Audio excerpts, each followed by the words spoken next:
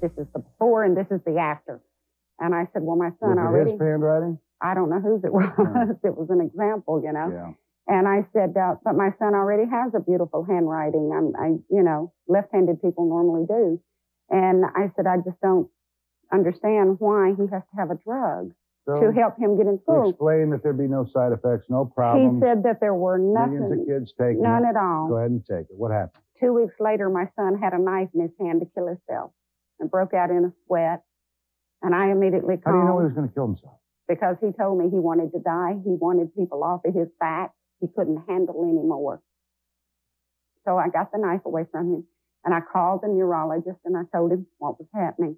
I said he broke out in a sweat and he's pulling his hair out. He locked himself in the bedroom, beating his head. And thank God I had storm glass windows because he was just banging his head into that window so hard, wanting to die, begging to die. So I turned around and the neurologist said to me that I had to take him to a psychiatrist because he had emotional problems. And I said, well, I don't know a psychiatrist. Ah, but he did, didn't he? So he gave me the name of one, said he was world-renowned and he was real good. So I took him to the neurologist, the psychiatrist. And this was on a weekly basis, and I was keeping a day-to-day diary of what was happening to my son every single day. And I was reporting it back to that psychiatrist who totally refused to recognize what I had told him had happened in my son's young life with his natural father. And he kept telling me that would work out in counseling. After 4.5 years of living with my son trying to kill himself, a snake biting him, and him not even feeling the pain, his A's and B's went to solid F. And then in 86, he began in his adolescent years becoming worse with attempting suicide, hallucinating. He missed a tremendous amount of school because of headaches and dizziness. When they put him on the drug, he weighed 72 pounds. When I took him off of the drug and cold turkeyed him... How many years later? 4.5 years later, he was 98 pounds. 8 months later, after being off of the drug, he weighs 152 pounds at 6'2". That was after taking him off of it. And my son, on October the 25th, my son hallucinated real bad. This little boy was over at the house playing with him. He lost all of his friends. That was in 1986. Mm-hmm. He lost all of his friends. He had no friends. The only person he had in his life was his mother. I was the only one that he knew cared about him. The school didn't care. The psychiatrist apparently didn't care because I was telling him every week what was happening to my child, and he just kept increasing the medication, had him on a sleeping pill that wouldn't even help him sleep. He became more and more hyperactive. He became very violent toward me. He used to there at the end, he would take his fist and come at me like he wanted to kill me because he gave me this feeling that I had done wrong. I had taken the 4.5. When did you just say to yourself, these damn doctors are doing nothing, these teachers are doing nothing? January of 87, I had completed all of the research that I needed to prove to me the drug had done this to my child. And I cold turkeyed him, and watching him go through the drug withdrawals, it was like what you see on a movie of a cocaine addict coming off of the drug. The child didn't eat for a week and a half, and it's all medically recorded where he had abdominal pain so bad he couldn't walk, hot and cold flashes, sweat running off of him, shaking his whole body. How old was he with all this? And he was 15 years old. After I took him off of the drug, my son is now in a treatment center because he became an alcoholic. And he's in a treatment center being cleaned up again. All right, sweetheart? I hope so. Everything looks real well. I spoke with him last evening and... You go see him? I can't see him right now. They won't let me see him. When will you be able to see him? Probably another 60 days. Something worth looking forward to, though, isn't it, huh? Mm-hmm. Damn right it is. Because I know when I get him back, there's no damn body going to take control of my life or my child's life and put him back on something that they know what the side effects are and refuse to tell the parents. And yet our whole country is telling us to teach our kids to say no to drugs, and we're legally drugging them. And we're expecting them to get through school with non-creative teachers that do not want to educate, but just want to give them a drug to let them sit there like a zombie. You just heard this mother's story. You're going to hear some more stories before we complete this show tonight. We're going to hear from our audience later on in the show. Remember, it's called Ritalin. It's supposed to be a very normal thing to give your kids. It sucks! And we're coming back! Stay with us!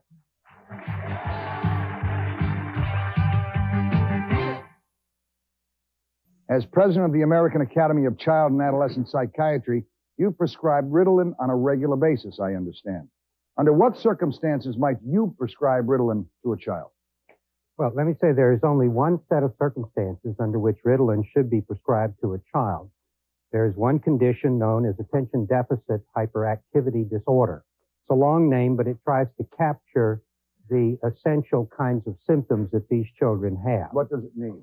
It means a group of children, usually or almost always where the symptoms begin before the age of 5 or 6, who have a combination of a short attention span for the age, hyperactivity, impulsivity, the inability to control their impulses. They are highly distractible, easily distracted by all kinds of things that happen in the environment. Example. If they're sitting in a classroom, there may be outside noises which the other children pay no attention to at all. They're simply in the background and can be filtered out by a child who does not have this difficulty. A child who has this difficulty may pay attention to every stimulus that's coming in, every car that goes by, every bird that chirps, and it completely distracts them from what's going on in the classroom. Every sound in the classroom might distract them. So they have very difficult time paying attention, holding attention, concentrating. They are often impulsive, sometimes aggressive.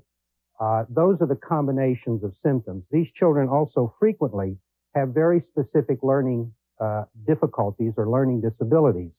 Certainly one of the things that was said in the comments that was made before that I agree with is that no child should be placed on this medication alone without attending to whatever learning difficulties, whatever special educational needs, and whatever other emotional and family needs there might be. So well, we heard from this young lady, we heard that her son had A's, all right, that he was good at home, no problems, and that his so-called only sin was he purposefully hit back kids who accidentally hit him. I mean, how many times do you get accidentally hit in a class where you realize it's not an accident? Obviously, the kid had everything together and the teacher needed Ritalin.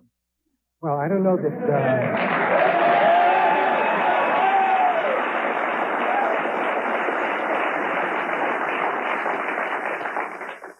Let me tell you that I have a very close relative, I won't tell you how close, who was on Ritalin because the child fidgeted and jumped around and, again, was a straight-A student.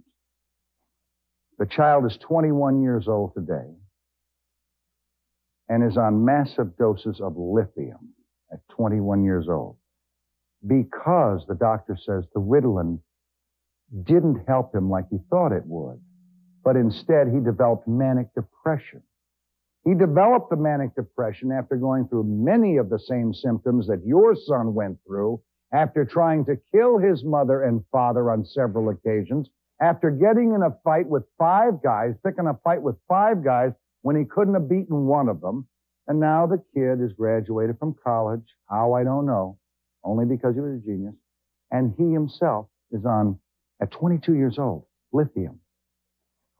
So it's not so far. If you have a manic depressive disorder or bipolar disorder, number one, the early symptoms of a manic depressive disorder and the symptoms of attention deficit hyperactivity disorder can certainly be overlapping, and one has to be very careful and one has to be very observant when you start a child on medication as to what the effect is going to be. And number two, you almost never would only start a child on medication without attending to what the other problems are. Gary. But lithium is a drug that helps, that has done, it's a miracle drug for people who have manic depressive disorder. Nothing else ever helps those individuals. I'll always wonder, Gary, why the kid became a manic depressive. Right now in the United States, there's some school districts that as many as 23% of children in a given school district are considered to have this type of condition. The condition does not exist, Mort. This is a voodoo science. This is science that doesn't exist. It's saying that every kid should be exactly alike. That's right. It's a school teacher who cannot manage children properly or is not communicating. A kid isn't unique and individual. We shouldn't have a nation where every kid is supposed to sit there obediently listening to information. What if you happen to be just highly energized? What if you happen to be curious? What if you're bored with the teacher? What if you just are bored that day? You shouldn't have to be given a prescription drug. 20 years ago, there were very few suicides in teenagers in America. This past year, 7,000 teenagers killed themselves, 50,000 tried and failed. Now, How many of those 7,000 had been on Ritalin? Do we have a study showing We that? don't, but what we do know is one of the side effects of any amphetamine, and by the way, amphetamines, and that includes a substance like Ritalin, which is an amphetamine, and cocaine addictions are identical. The number one cause of crime in major cities in Toronto, according to information I got today, is Ritalin shooting up. It is the number one street abuse drug in Canada today. They're shooting up 10 to 25 times a day with Ritalin. In the United States, there are estimated 4 to 5 million children being given Ritalin, and that's with school teachers making the determination. First off, the entire basis making the initial determination that they need something. Yes, but the school teacher has no right to do that. They have no basis in medical diagnosis, and a psychiatrist is making a subjective opinion. There is no scientific criteria. There's never been a double-blind study to determine the legitimacy of Ritalin. And by the way, That's not true. that is true. You can't show me a study. None exists. That's not It is. Well, I see Dr. Greenhill started to make a comment there. Doctor, you were going to make a comment on the study. Yes, I wanted to comment on the last point that was being made. Some of this audience at home and here have heard me talk about my sister before. At the age of 14 years old, she was the women's champion in golf, not the junior, all right? Mm-hmm. The women's champion in golf, played from the men's tees, all right? She was 5'4". She weighed 116 pounds. She was late going into her menstrual cycle, and she started that and became antsy, and they decided she needed Ritalin. So they started her on Ritalin, but that didn't work, and they thought, she seems to be getting depressed, she seems to be having problems. Let's take her to the Institute for Living, I think it was called at the time, all right? Let's take her to the Institute for Living. So they took her to the Institute for Living. They had a great cure. Let's give her electroshock therapy. That'll bring her around. After 306 electroshocks, they decided nothing had worked. Still 14 years old, Dr. Buckley, all right, from Yale University, decided what she needed was a deep frontal lobotomy. She sat for the rest of her life on the floor making mud cakes out of her own defecation. Ritalin. She wasn't alone. It's a hell of a thing. What?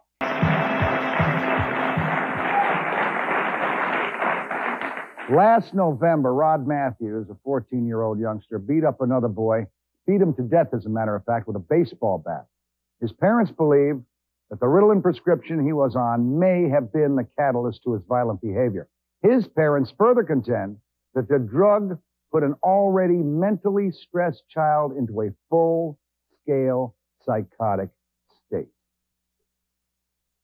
Let me go to you, Laverne. Did you feel that your youngster had the capability of beating someone to death with a baseball bat, or perhaps attacking you with a knife and killing someone? Yes, because he tried to do that to his sister. Did he become violent and suicidal? Yes, he did. Extremely. And I know about the Matthews case, and I know for a fact that that's exactly what caused Rod Matthews to do that. In your opinion? In my opinion, the Ritalin did it. In your opinion, then, the drug can make you homicidal? Exactly. And I think one of the studies that if parents or anyone who's interested to know exactly what this drug can do, one of the studies that can be read is a hazardous side effect listed in the Journal of Addiction. And it was a study done in July of 1986. And it lists where Ritalin does cause even manic depressive. Dr. Greenhill. And can surpass LSD in bizarre behavior. You've already... This study shows that cocaine and amphetamines, including Ritalin, once you start taking that includes Ritalin, you have to take more of it to get the desired effect. And as a result, the increasing dosage accumulates over years. All the studies show that a person starting off on a low dose generally ends up on a higher dose. Well, let's ask the doctor. Is that true with your patients, doctor? It's not true. Do they start off It's with a low not dose? true in any of the studies that have been my done. son ended up on 95 milligrams of drugs a day, and he didn't start out with that. What did he start off with? And then when he started out with 30 a day, ended up with 95, and even after coming off of that, he turned to alcohol because he had to have something. Look, all of the And studies, it is a known fact by that some have of your been done- colleagues that these kids turn into alcoholics, drug addicts, suicidal, and criminals anyway, quote unquote, by one of your most famous colleagues. Well, let's all the of doctor the think. studies, we have perhaps 30 years of studies of this drug.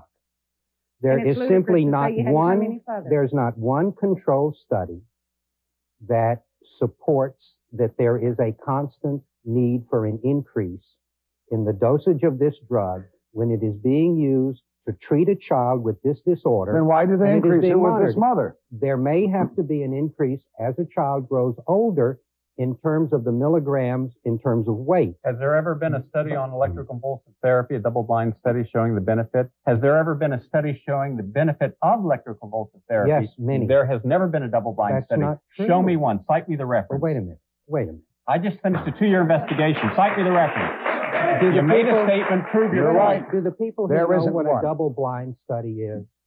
Right? Because you can't do a double-blind study with something like electroshock. You can't do it and Then then why are you undo it. doing electroshock? It's a matter Because of creating a grand mal seizure which destroys brain cells, and that's not getting at the root of the problem. I didn't come here to talk about electroshock. But It's you're a the whole same nother profession topic. that legitimized for 15 years the use of LSD. It was an accepted drug in psychiatric circles, as was Quaalude. And what about the millions of people? What about the LSD women who go and were LSD told was that they never- had nerve problems and were given a nerve pill? You can and say that nerve pill anything, was but Well, what LSD we were was saying, never a doctor, treatment. is here is this great inexact science deciding how our kids are going to turn into zombies because you birds decide you're going to experiment on them.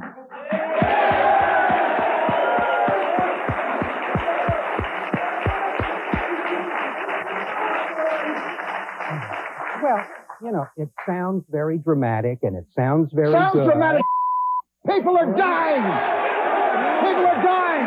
The hell they're not dying. They're dying. This mother's child almost died because decided that he belonged on 30, 40, 70, 95 milligrams of Ritalin. We'll be back in just a second. Stand by.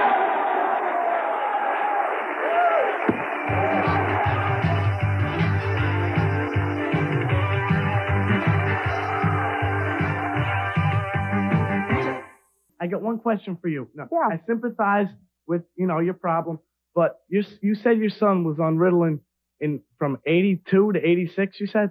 That's exactly right. Well, I don't mean to be facetious. Let me stop you. I know the question you're going to ask me, so I'm going to answer you in advance.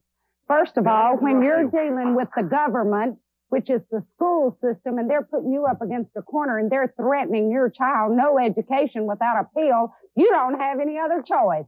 Yes.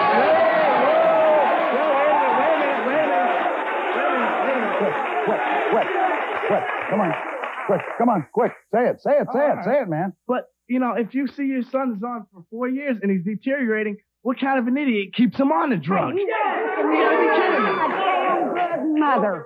And I fought for my child, but it's psychiatrists who kept telling me, and let me You got add, another I had a psychiatrist? Wait a second. How the No, hell you are all wait of us just a supposed to minute. know who's a good psychiatrist and who's a you bad one? darn The right, best way because to I had approach it is to 4 rub of them in. involved. opinions? I had 4 of them involved with my child, paying damn good money for them to kill my Listen kid. a second. Go ahead.